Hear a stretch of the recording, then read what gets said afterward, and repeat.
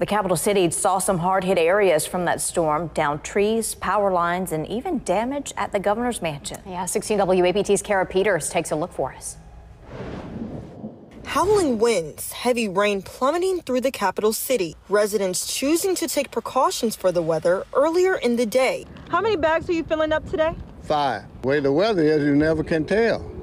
You never can tell about this Mississippi weather. One major report of damage at the governor's mansion. A massive tree coming down, bringing bricks and part of the security gate down with it. Crews working to break the tree up in pieces and clear the portions of Capitol and West Street. What was going through your mind?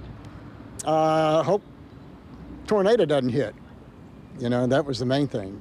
But it did. A tornado confirmed Wednesday afternoon. One business owner near High Street watching it all right outside his building. Heard a lot of thundering going on, and the wind was really gushing and blowing really hard, and so I could hear it hitting the windows hard, and went outside to see what was going on and opened up my front door, and then, of course, that's when I saw how heavy the rain was. The tornado reportedly causing damage to a building on Gallatin Street, several downed trees, and a downed utility pole near Jackson State. Many thankful tonight they were safe and sound as they rode out the storm. Well, when you have a storm that comes in like this, you know, you certainly want to take precautions to make sure that you stay safe. 16 WAPT's Kara Peters live for us tonight in downtown Jackson. Kara, you've spent most of the day there today. What are you seeing tonight? Well, I can tell you that tonight the intersection of West Street and Capitol Street is now open. We know that earlier, as crews were working to clean up this massive tree here at the governor's mansion behind me, that was not the case. But I do want to show you what it looks like tonight from that damage. You can see that caution tape has been taped up. You can see some of the damage that I talked about earlier, those bricks and pieces of the security gate down. Now, again, thankfully, no injuries to report as people make their way through the metro tonight. Reporting live in downtown Jackson, Kara Peters, 16 WAPT News. Thank you, Kara. Yazoo County was hit with significant damage from the storms today. 16 WAPT's Michaela Franklin shows us what was left behind. Could have been a lot worse, you know. I'm just thankful God is good. Most of the damage hitting the town of Benton. One woman's metal roof peeled back from heavy gusts of wind, while her barn didn't hold up as well during the storm. It's all right. I'm just thankful nobody was hurt, you know. My animals were kind of scared, you know. They were all under the house, but other than that, it's nothing that can't be fixed. This isn't the first storm sweeping over Grace Ingram's home, but her barn and her roof have stuck with her for 15 years worth of storms. And it finally caved in. They got it. They got it. It's nothing that can't be fixed, though. The metal roof actually being put up by Ingram herself, along with a friend who passed away recently. She says looking at its resiliency makes her smile. You know, it kind of touched my heart when I seen it, because I wish he was here, that, you know, but he'll be here with us in spirit when we put it back on. In Benton, Michaela Franklin, 16 WAPT News. It was a close call for a Madison County woman during the storm.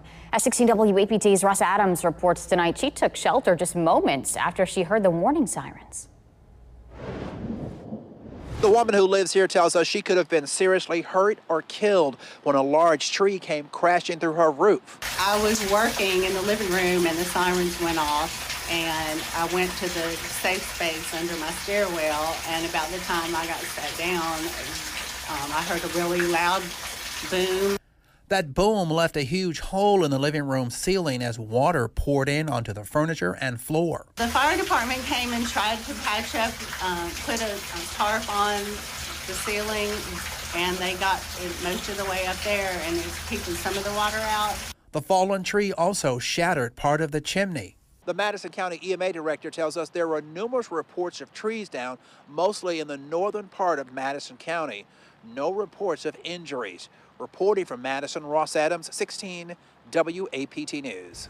Rankin County residents also had a busy day dodging the wind, the rain, and fire as well. 16 WAPT's Scott Simmons covered the storms there. A long day for Rankin County residents, many seeking shelter in the Rankin County Safe Room, built to withstand some 250-mile-an-hour winds. Many residents hoping they would never see anything like that here.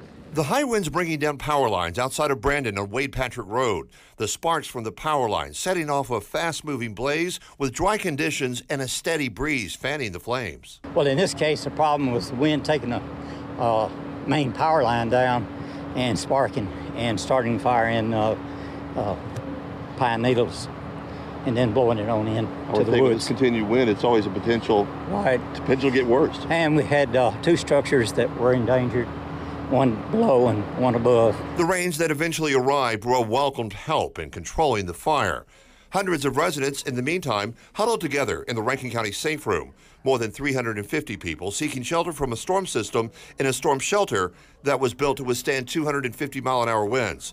Many had seen storms before and wanted no part of this one. Fine, as long as you're safe and everything.